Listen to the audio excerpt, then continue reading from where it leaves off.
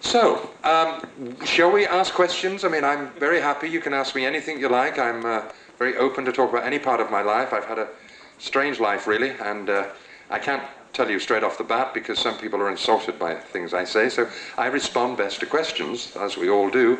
So if any of you have any questions on me particularly, what it's like to live in America, I can tell you.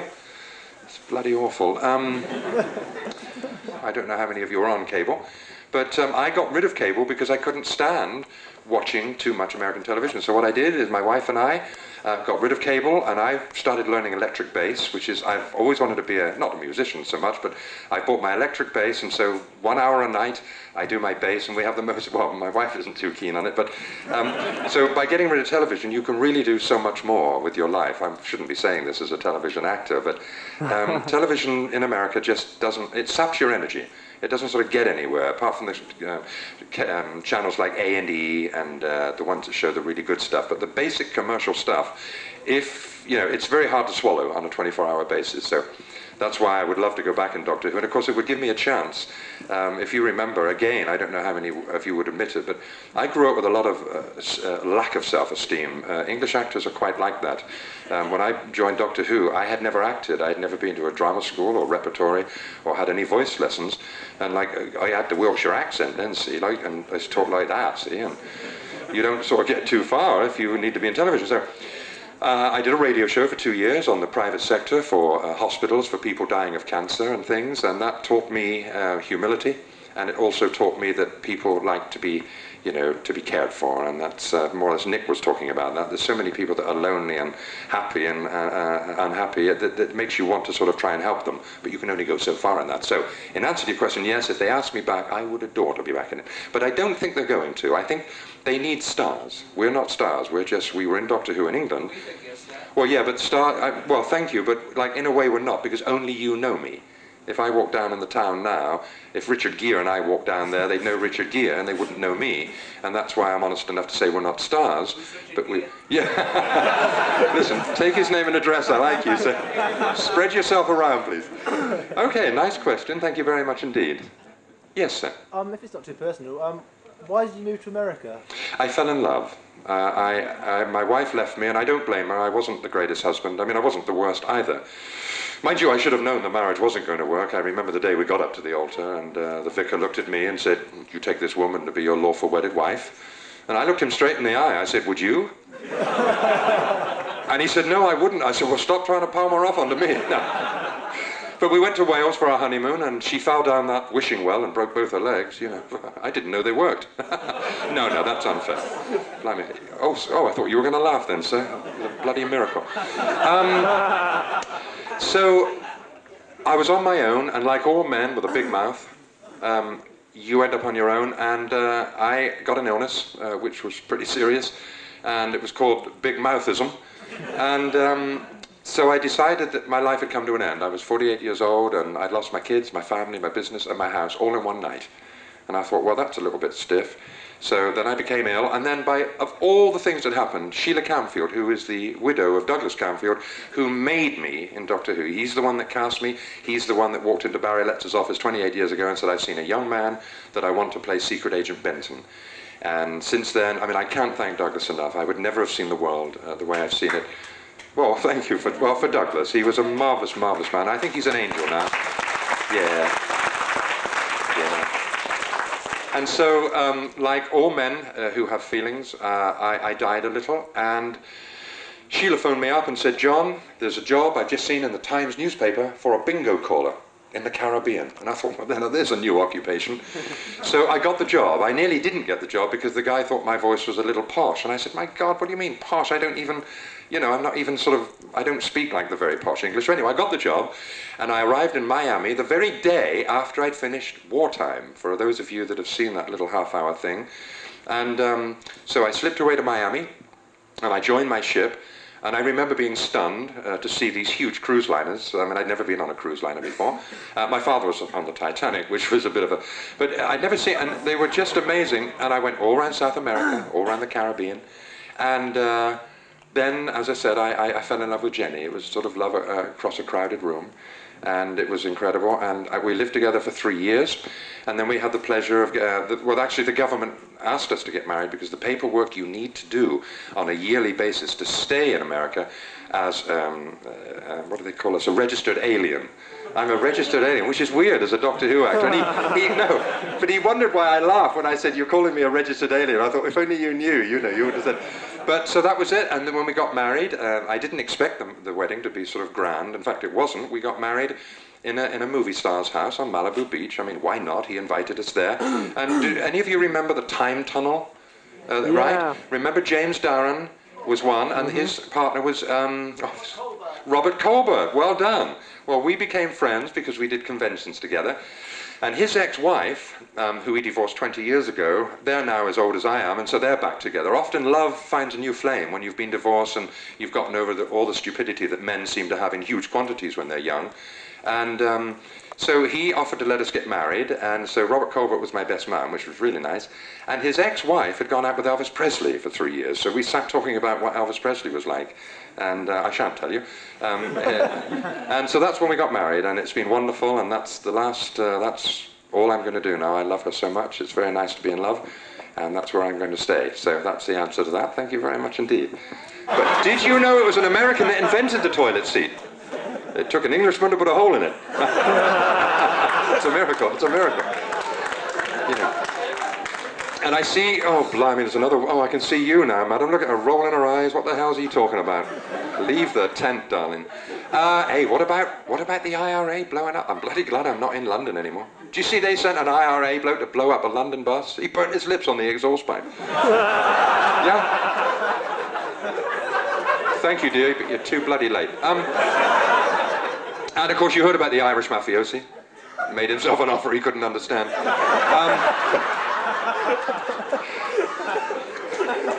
Then help them. Well, at least some of you are enjoying it. Oh, I just hate miserable bastards. They're just, you know, just go away and die somewhere. Because I mean, I die up on stage every day. It's quite easy.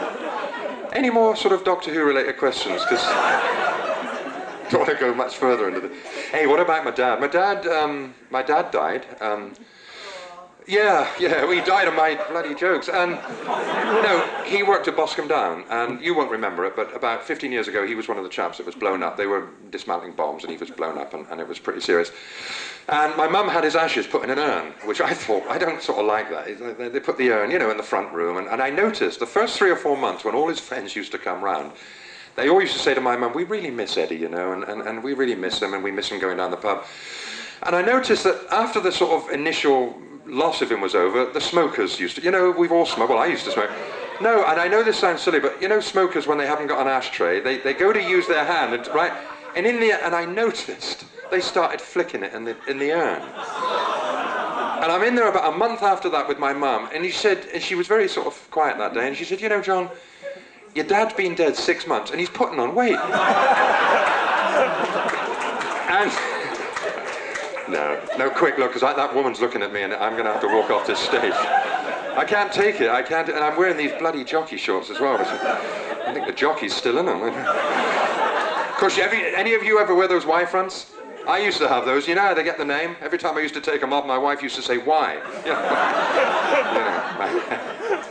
know, no, seriously, any questions? Because if I look her away again, I'm going to say... What are you going to call your book? My book? Yeah, well, as you know, I told you this morning, I love books. I love the classics, as you know. I love Shakespeare most. I mean, I get his books as soon as they come out. Well, it's just another book by another bleeding actor, really, you know. No, I mean, because that's all they are, aren't they? I've just done a little bit for John Pertwee's book. It was a very little bit. You can't say a lot in 500 words, can you, really?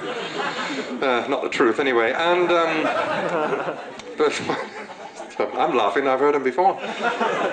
No, we better do a couple of questions. That was my idea, because I said to Katie, we'd just seen Bonnie and Clyde. And, blimey, I'm out of breath, yeah. It's no wonder, is it, really? Yeah, and I just said, you know, Katie, it would be lovely to have one. Let's make out with Bonnie and Clyde. Because, you know, you do pose a little bit when you're in these shows, and it was a wonderful opportunity. And I love Katie. She was a marvellous lady to work with. She was so bubbly, and she used to laugh a lot, and she made the series really excellent.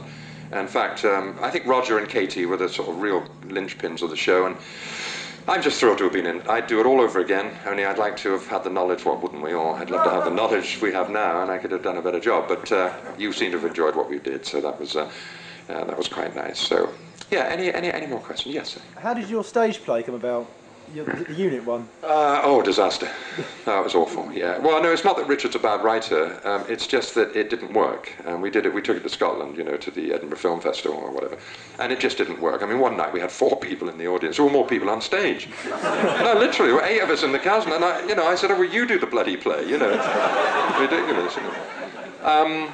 But no, it was not very good, and I had to wear a dress as well. I mean, but I had a job as a butler. I had a job as a butler for about 2 months, and I worked for a very wealthy woman, and it was very embarrassing. One day she called me in, and it was a bit sensitive, you know. She looked at me and she said, you know, John, take off my blouse, and I said, you know, John, take off my skirt. I thought, oh my God. And John, take off my underwear. And she said, don't ever let me catch you wearing them again. Little polar bear in the sub-zero waters of the Antarctic. And he got up on the iceberg and he said to his dad, Dad, he said, am I a real polar bear? And his dad says, you certainly are. That's why you've got that big, thick, white fur, and you eat raw fish and you sleep on ice. He said, of course you're a real polar bear. And he said, really, am I honestly and really a polar bear? And he said, yes, you are. If you don't believe me, go over and ask your mother on the other iceberg. So he dumps into the sea, and it's like 500 degrees below, and he gets up on the iceberg, and he goes out and says, Mum, am I really a polar bear? And she said, of course you are, my darling. Didn't Daddy tell you? He said, well, yeah, but he said, am I really a polar bear? She said,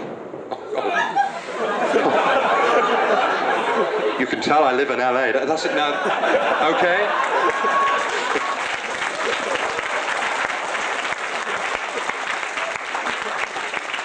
And joking aside, that's exactly what it's like. Every other day there's a bang, and everybody, and the earthquake, everybody jumps when a lorry goes by. Yeah. So where was I? Oh yeah, the polar bear. So, and she said, well, of course you're up. Of course you are. You eat raw fish, you sleep on the ice, and you've got that big, thick... And he said, so I really am a polar bear? And she said, yes. He said, then why am I so bloody cold? Just slung that one in there, a little animal joke there. I'd had a bad root canal done. When I lived in England, I didn't even know what root canal was, for goodness sake. I thought it was digging a hole in your garden. I mean, every tooth you have done, if you have a crown and a pin, it costs $900 unless you have insurance. That's another thing I just wanted you to know. Every time you're ill, a tooth is $900. Any minor thing in the hospital is like $500, or if you have an operation, it's $900. If you have a cancer operation, it's $50,000. And I had this root canal, he was a bogus dentist in Bermuda, and we didn't know it at that time, but all the people on the ship had gone to this chap, and he'd left my open nerve in my tooth, and for 3 weeks I had this open raw nerve, and I mean, I've never known pain like it, apart from being up here today, and I ended up arriving in Los Angeles, and by good fortune, the chap that got me the flat, one of his lady friends, her mother was a receptionist for one of the better dentists in LA for 20 years, so they got me straight down there, and of course, at that time I only had $2,000 on me, and I walked in, and thank goodness he took the pain away. I couldn't have borne it anymore. And it cost me $980, and I remember feeling absolutely sick. You know, I thought I'd rather have stood the pain, actually. But so I'm walking, and this is absolutely true. I'm not trying to get any laughs out of this. And remember, I'd only been in LA 2 or 3 days, so to me it was just this seething mass of, you know, Hispanics, which are, bless their hearts, are all over the streets because they can't get work and nobody will feed them. In fact, I told you, a homeless bloke came up to me and asked me for $1. He said, I haven't eaten for 4 days. I said, well, you should force yourself. And so anyway, he did the tooth. Thank you very much. He did the tooth, and like most of you, I expect one Novocaine jab doesn't do it. I had to have, and I was in pain, and the pain of losing the $900. I'm walking back to my bus, and over there you have what they call the RTD, which is supposed to be Rapid Transport System in LA, right. And I was walking past, and I saw my first bloke shot. They shoot people quite regularly over there, and he was robbing a jeweler's shop, that's absolutely true, and they shot the back of his head off, just like in the movies, only real. And as he fell, I was about 400 yards down the road, and all I remember is hearing the bang of the skull and seeing all this red liquid going, and they covered him with a sheet like they do. They're almost embarrassed when they shoot someone, but they love guns. They love guns. So I'm walking past, now again, only Bob knows this, but I used to wear kicker. I love those kicker boots. They're French boots, and you may not have heard of them, but they're lovely boots, and they come in red and blue. And I used to love red because, like I told you, when I was 48 and I'd lost all my family, I decided I'd get red boots to be a little bit cheerful. So I had these red boots, and I've worn them for years and years and years and years. So I'm walking down the road to get my bus. I've watched this bloke and I've walked past, and when you see a dead body, it's like, it's not freaky, but you think, blimey, like, that could have been me. Not that I was robbing the shop. Well, I was going to take a cut of the profits, but, and I saw it, and like, most LAs just walk past as though it's like an everyday thing, and I'm looking like that, and bumping into all these people. And I got to this road, about 3 roads from where my bus was going from, and all the people were waiting. Now, you know as well as I do, in England, you don't wait to cross a road for the, well, I mean, if it's empty, you cross. Common sense tells you there's not a car coming for 200 yards, even the average child, although I shouldn't say this, but you should wait for the green light. But most people cross a road, whether it's red or green. Well, in America, it's against the law. And unbeknownst to me, I'd walk right across this road, and again, wondered why was I the only person walking across the road? I can't be the only one that's in a hurry. Got across the other side of the road, and I was thrown up against this window by this LAPD policeman. Absolutely threw me against this window and hurt my back, and they frisked me, you know, because they force your legs open, and there's other reasons they do that as well. And oh no, there's in fact, later on, we've got 15 LAPD policemen coming up on the stage. They're going to form a circle on the stage to show you what a dope ring really looks like.